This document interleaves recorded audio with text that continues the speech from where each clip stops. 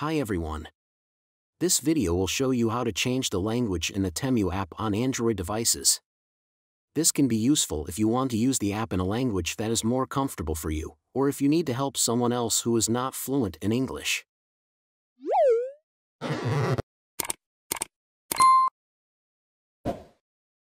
Go to the U tab icon. Tap on Account Settings. Tap on Language. You will find two language. Select the language you want to use. If you want other language, you should change country and region. Then choose country where you want.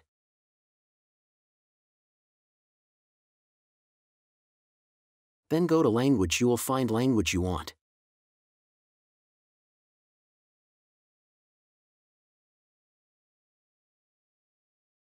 I hope you found this video helpful.